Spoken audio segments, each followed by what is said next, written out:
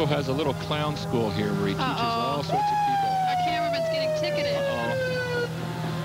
Unbelievable. You think they'd be a little more charitable during parade day. Here we have the Marietta Fire Department. And Blumbo. There he is, Blumbo the clown. And not one bit of that is artificial stuffing.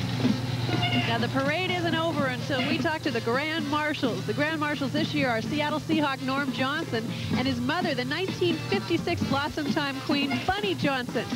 We will talk to them at the end of the parade.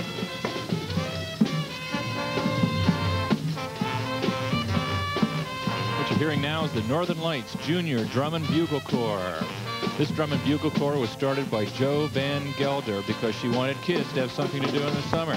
This group's first season was sponsored by the Auburn American Legion. And this is the last entry of the parade. Boy, that's a trooper. Really, broken arm or something and all.